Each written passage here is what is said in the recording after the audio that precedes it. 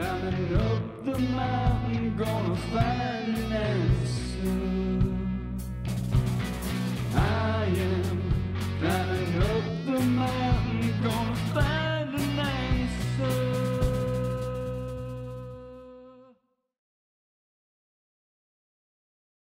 We're coming to you today from the Psychedelic Science 2017 conference here in Oakland, California, where the world experts, scientists, researchers, doctors, medical professionals, psychologists, scholars are here spreading their wisdom and findings from their research about psychedelics in all forms, in all applications. And they're here to send a clear message to us that the psychedelics are a gateway for our consciousness to access new plateaus.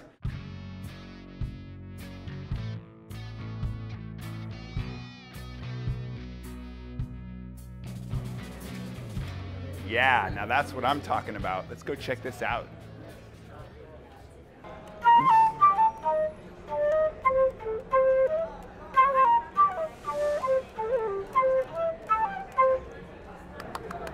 What was that piece, Mike? Something I just made up on the spur of the moment. Oh my God. What can we say? Mike Crowley. Mike's book is The Secret Drugs of Buddhism. And the origins, sorry, Psychedelic Sacraments and the Origins of the Vajrayana. That's the full title. So thank you.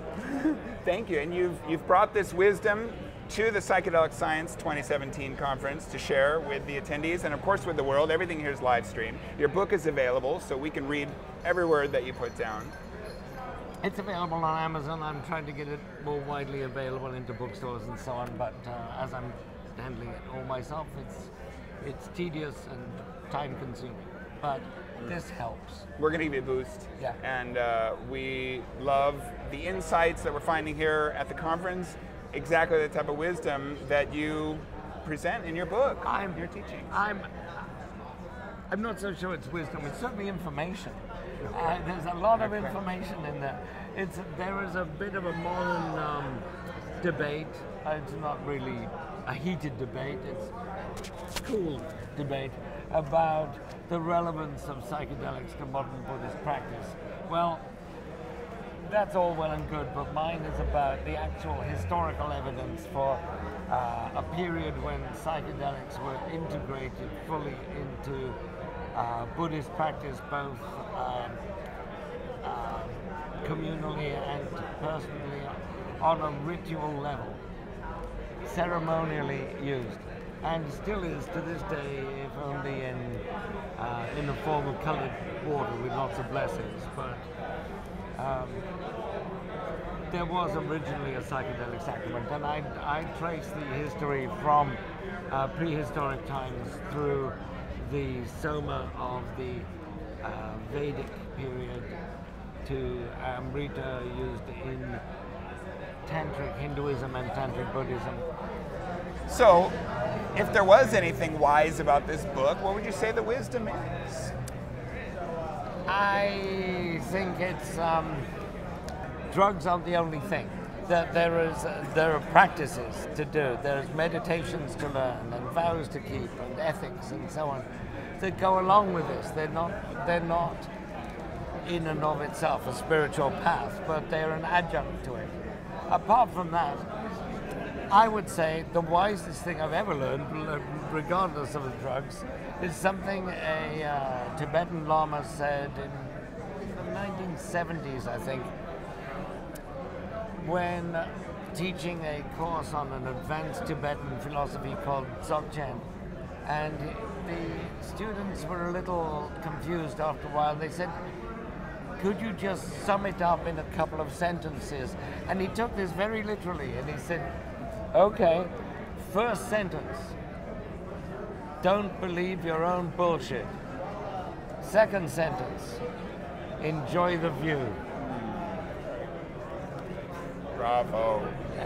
Beautiful. So I've always, I'm personally, I have two goals in life. One is, the first and primary goal is to comfort the disturbed. And the second one is to disturb the comfortable.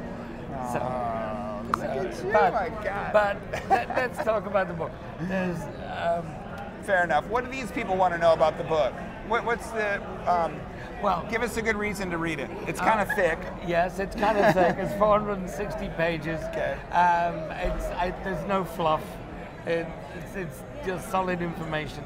And the reason someone might want to read it is that it legitimizes the use of psychedelics in a sane and responsible manner for spiritual progress, and shows that for hundreds of years they were used perfectly well, perfectly safely in this manner, when used with great respect and used in a spiritual context. So, no, they don't send you crazy. They may send you enlightened, but basically, that's the underlying message of the book. But as I said earlier, they won't do it on their own. You need a practice. You need a meditation. You need to fill in the gaps between the drug experiences. So do you think that this combination of the deep spiritual, personal spiritual practice and potentially some influence of these psychedelics is the antidote to the type of organized religion where we're following leaders, where it's influencing politics, defining our value system? Yes, I'd like to nuance the following leaders thing a bit. Yes, I say generally, yes, that is the answer to that. But often we come up against the question of gurus. And the term means a different thing in the West to what it does in the East. In the East, a guru is somebody who brings you to enlightenment. He's not somebody who requires that you worship him. So there are many ways in which a guru can bring you to enlightenment, and I think the use of drugs is one way. But then again, he is not a leader. Right. In fact, we're told on the tantric path that anything can be your guru. If something upsets you, that shows that's a guru. That shows a certain aspect of your mind that you have to work on. And disappointment is a great guru. It shows you when you are attached to specific outcomes. And so easy. So these are not leaders; these are teachers. Teachers, exactly. And I just wanted to make that distinction. I love that. It's perfect. So there you go. Is it the antidote to seeking someone to worship rather than a teacher? Now, there is a very profound koan in Zen Buddhism. It's one of the early ones, one of the beginners' koans, but it's very, very profound. And the question is not formed as a question. The koan is, if you meet the Buddha on the road, kill him. Now the question is why? Why should you kill the Buddha if you meet him on the road? Well, the reason is he's an imposter.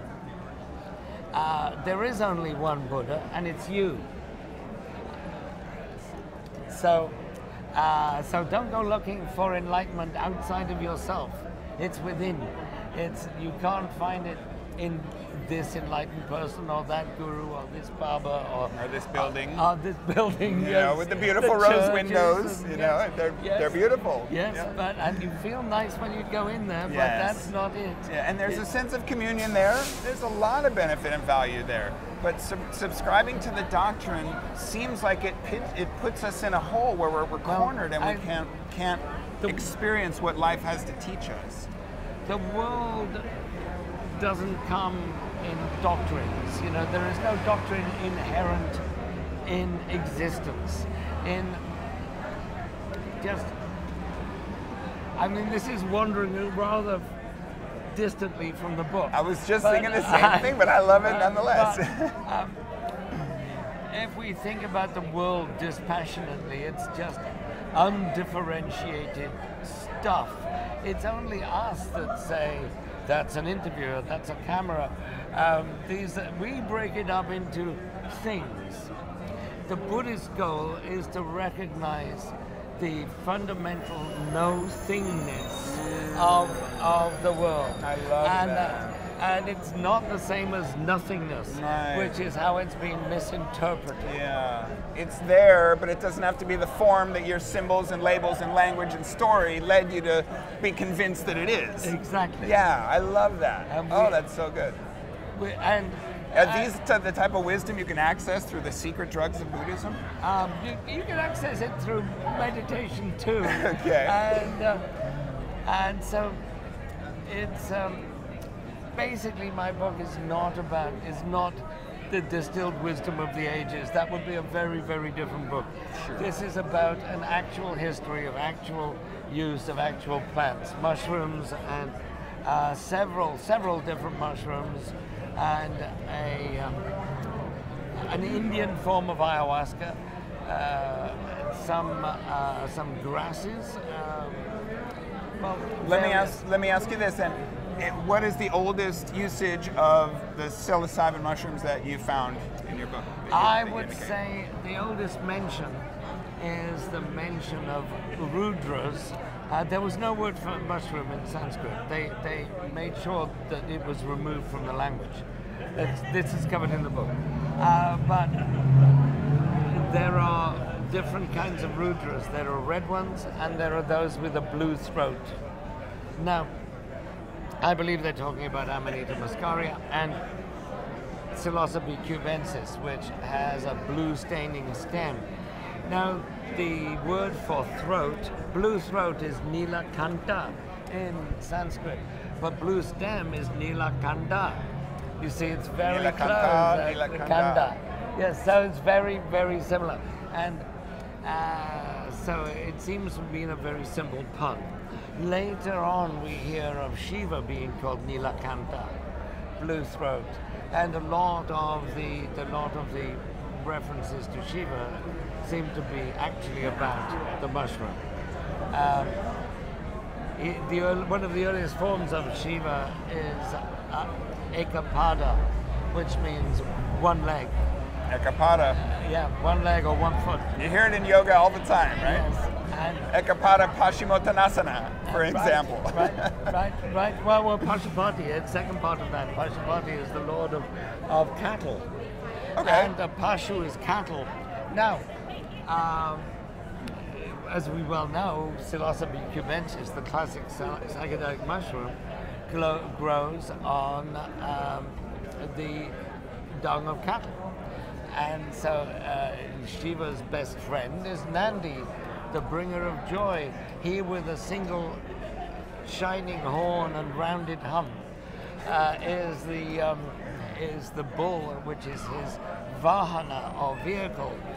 And so you could see Nandi as the mushroom also, with the shining horn being the stem and the rounded hump being the cap of the mushroom. There are lots and lots of more or less overt mushroom references in the Shiva cultus. And for instance, in southern India, there are temples called Chatraka, which are the mushroom-shaped temples of Shiva. Chatraka means well, it means both umbrella-shaped and mushroom-shaped. I'm going to have to Pinterest that and check it out. Oh, right, of course. They have a hashtag for that, I guess, I'm sure. So, well, not yet.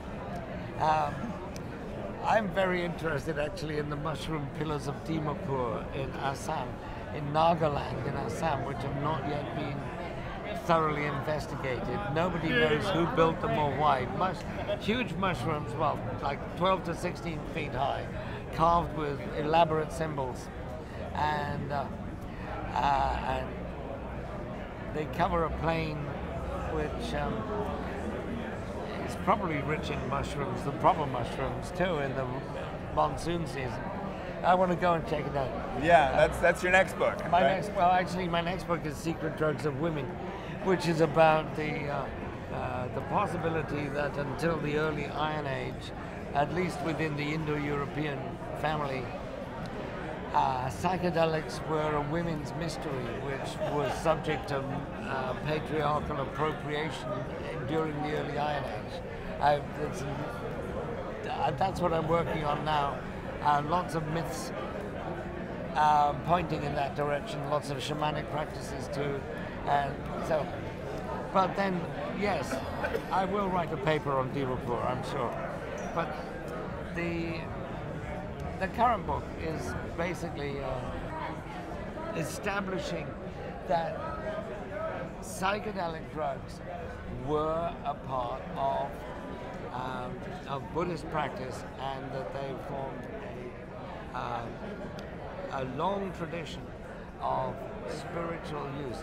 We know that it existed at least from about 500 to about 1300. So we've got 800 years of well documented, if you know what you're looking for. Right. Do your research. Yeah, mushroom practice. One of the big problems is there is no word for mushroom in Sanskrit. And so they had to say umbrella or parasol, chadra or atapatra. Okay. You could also use an elaborate circumlocution like uchhilindra, which means the sprouting wormy thing. Uchhilindra. Uchhilindra. Oh, Uchhilindra. Yes, and it's a sprouting I'll know what to wormy. ask for in the countryside of India. Oh, nowadays they're called chakras. Chakras? Yeah, wheels. Oh, okay. Wheel. And there's a chapter on wheels and mushrooms. I wish I'd known that the colloquial Hindu for mushroom was wheel. It would have made the chapter a lot easier to write. So you paid your dues putting that tome together, and I know it's appreciated. You're among an appreciative crowd. Right. I'm kind of preaching to the choir here, but that's okay. But the idea is to spread ideology beyond this group, right? This is the core group that wants to spread it, right? This is the hip and enlightened. Right. Yes. Right. The early adopters. Yeah, we're so grateful to be among them and among such great contributors to the cause. I wish I could share with the viewers the aromas that we are getting around here. What smells like some quite exquisite hashish.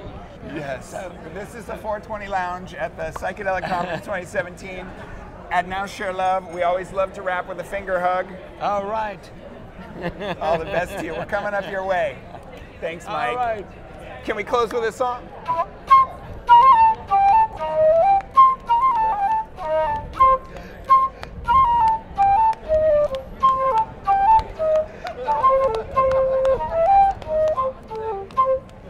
I'm fighting the wind. There's wind going. Can't you in just the hold up way. and it blows itself or something? Thanks so much, Mike. Yeah.